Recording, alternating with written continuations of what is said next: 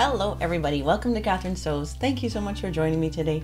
Today I want to show you what I think is the most easy way to add a pocket to a side seam of pants or a skirt or even a onesie. When my beginning sewers want to add a pocket, this is the way I get them to do it. It's pretty fail-safe. I think it's very beginner friendly, and I have confidence that you can do it too, even if you're a total beginner. There's a tiny bit of drafting involved because you can easily do this even if the pattern you're using doesn't come with a pocket piece. I'll show you how to draft that from scratch. So today's really just all about the pocket. I'll show you two different versions, one on a pair of sweat shorts, super casual and super easy with the knit fabric. Also on the pants that I'm wearing that I just finished, and I have to say I'm in love with these pants.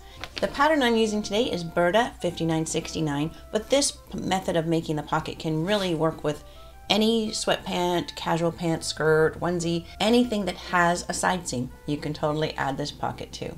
The curved opening like this might make it look more advanced, but actually it makes it easier. It's so much easier than the traditional way of sewing on a pocket, where you sew a pocket piece to both fronts and a pocket piece to both backs and you sew around.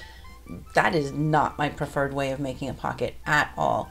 It's not very easy. It always looks weird and awkward, and it's really hard to finish your edges nicely. And all of those problems are solved with this method. You can make the curve just as big or as small as you want. And I think this pocket is just a great tool to have in your toolbox. So let's get busy. So for the red ones, I just basted it together to check the fit. These pants don't come with a pocket pattern at all, so I'm just going to make my own. So I'm just tracing around that corner. And then you can see here where I drew where I wanted the opening to be with a scrap of soap. So then I have my pointed tracing wheel, which you can just use a pin and pick your way along that line, but they are handy to have, so I do have a link in the description below. I'll be tracing off where I drew my line. Good. So this is where I want the actual opening to be. The curved ruler is nice to have. You can definitely live without it, but if you want one, there's a link in the description.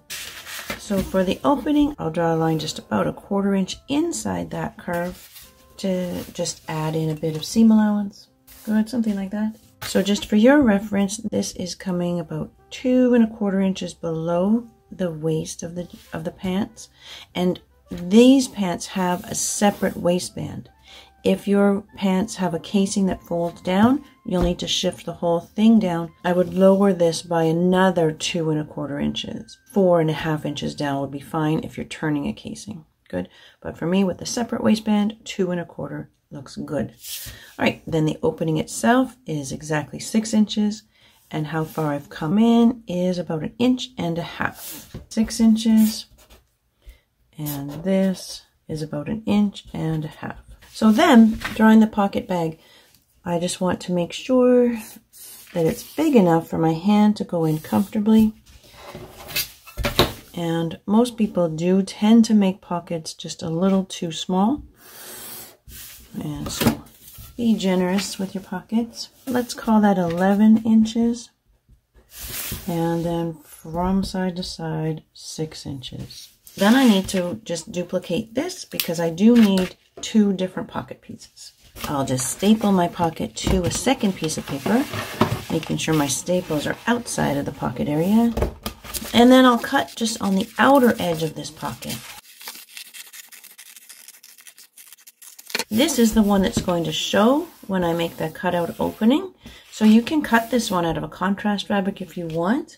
I want my red pants just to be able to go with lots of different things. So I'm going to use all the same fabric. And now this one, I'm going to cut out right along that inside curve. This edge is going to be tucked into the waistband.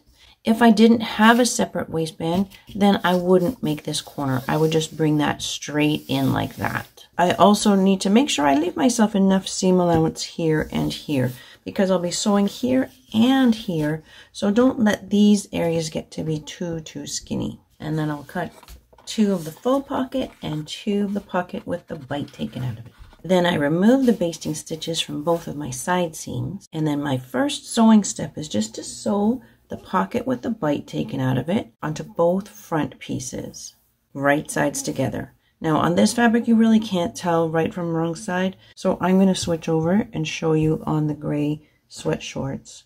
But just so you can see here, On the pants that have the separate waistband, I'm putting that right into the top corner, and I'll just be sewing around the 2 curves. Here are my 2 fronts. These are the 2 side seams. There are the 2 center front edges. So this is where the 2 pocket pieces will go. So I'm going to start with the pocket that has the bite taken out of it. On these shorts, the casing is going to be turning down about 3.5 centimeters. So that's a total of like 7 centimeters that will be involved in that casing. So I don't really want the pocket to be up in that casing area, but it can come to there. 7 centimeters or about 2 3/4 of an inch would be fine. Alrighty, so I will do that. I'll just make them both the same. This fabric doesn't really have a right and a wrong side. This one definitely does. But it is nice, I think, to use a lighter weight fabric for that facing. Since this fabric is quite thick, it just reduces the bulk a little bit. I'll just be sewing at the edge of my presser foot around both of those curves. So I just want to get a few pins in here just to keep that sitting nice. I do want to make sure it comes right to the side seam. You know, I don't want to have a gap in here. So I'll be sewing 1/4 inch there and here. Let's go to the machine. My presser foot goes right with its edge along the edge of that bite. And I'm just using a regular universal needle and a straight stitch. Because I'm going to be top stitching this area, that's going to hold it firm. It won't be able to stretch out and break the stitching. Back tack at each end. And I'm just going to go straight into my other side. So this is the pocket facing. It's now sewn right sides together with the front.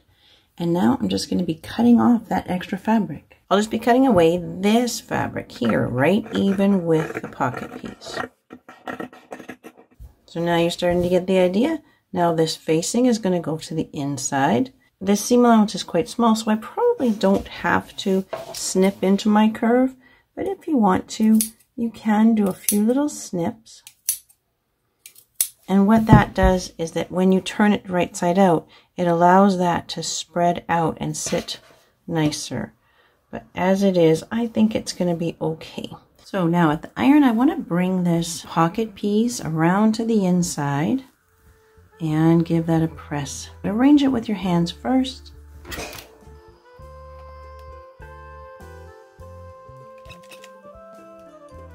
If I can see a little edge of the front from the inside, then I know I can't see the lining from the outside, and that's what I want. I want to have a nice clean edge where we don't see that lining. And I'm going to stick a couple of pins in there too, because our next step of sewing is going to be to top stitch this. So I want to keep that just as nice as I've pressed it. Good, so I'm going to be top stitching at the edge of my presser foot right around there. And then the edge of my presser foot is going to follow the edge of that curve. If I see that facing poking out at all, I'll tuck it in, roll it a bit to the inside so it doesn't show from the outside. This sometimes does this to you. It wants to kind of go in like that. Your job is to bring that right out so you make that nice curve. And I'll go right into the second side.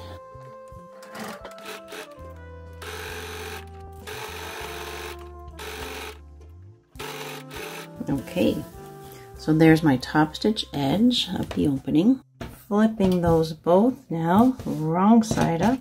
And now we take the other 2 pocket pieces and go right side together with that first pocket piece. Stick a few pins around there.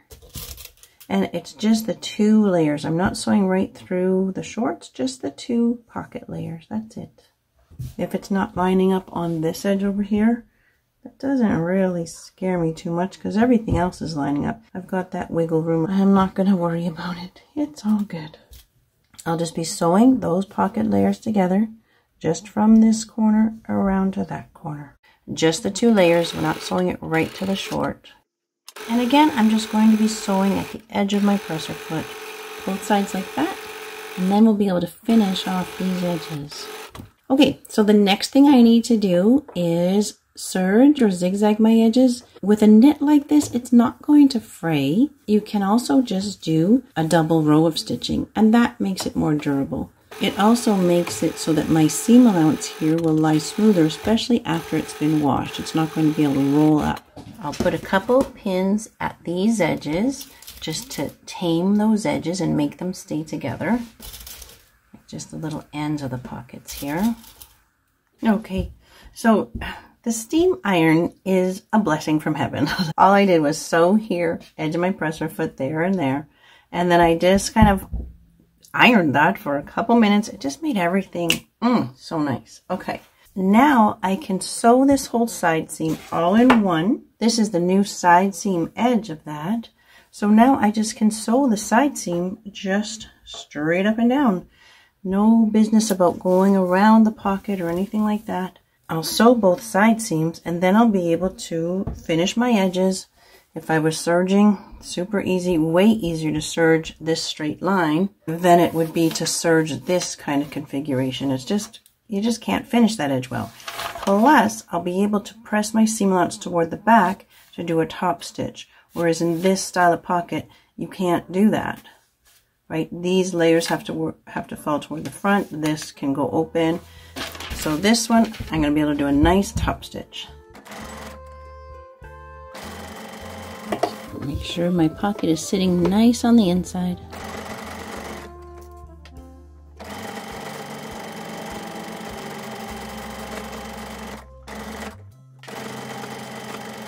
And then one more line right in between that first line of stitching and the edge.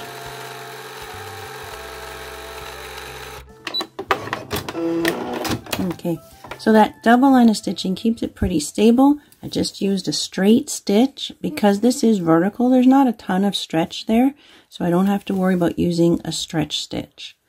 And that's just nice and strong and stable. Both sides like that, and then I'll go to the iron. And now I've pressed the seam going toward the back. Now I can easily run a line of top stitching right down that side seam. Here's my pocket opening. Just looks so clean and nice. Looks really cute. So I'll run my line of top stitching right there and then show you what that looks like. And you're probably wondering, if I'm going to top stitch this, did I really have to do that second line of stitching? And the answer is no, you're right. I did not have to, but it's all good.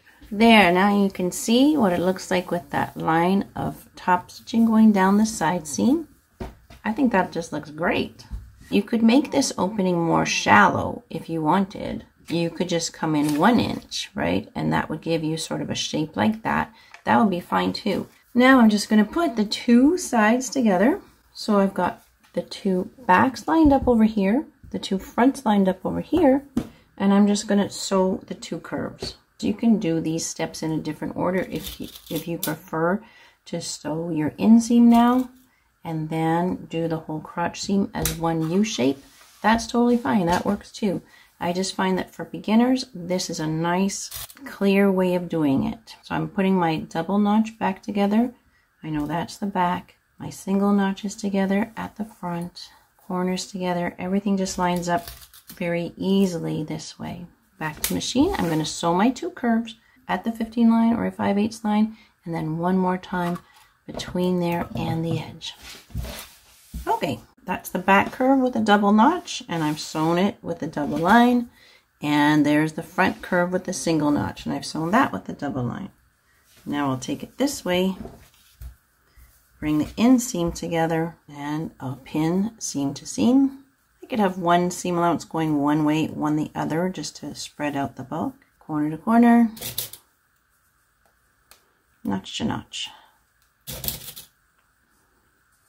So I'll sew this line all in one at the 15 line or 5/8 line, and then a second row of stitching as well. So now I'm just finishing it off completely normal. So I've just pinned down my casing just wide enough to fit an elastic through. I'll sew around, leaving a gap at the center back. Then I'll put my elastic through, finish that off. And I did serge my edges there. I couldn't help it. I had to serge. And then I'll just turn up my hem on the bottom and sew that. I'll just do that off camera, but I'll link a video here to a boxer short video if you do want to see how to do that. So I'll finish this off and then I'll show you how it looks. So the pants are done, the shorts are done, and I hope you love that pocket as much as I do. I think it's just really efficient and super straightforward, and I have confidence that you can do it, even if you're a beginner. So now, with my new pants, I need a top to wear with them. I've got some fabric left, red thread in the machine, so I'm just gonna keep sewing. Oh, yes, yes, yes. In my stash, I have this fabric too. Yes, right? Okay, that's what I'm gonna make next. I'm gonna make a top out of the solid red, a top out of this, pants out of this. Everything's gonna mix and match. I've got a full day ahead. So check back in with me for next week's video, where I think I'll take you through a tutorial of making these exact pants. Until next time on Catherine Sews, you take care.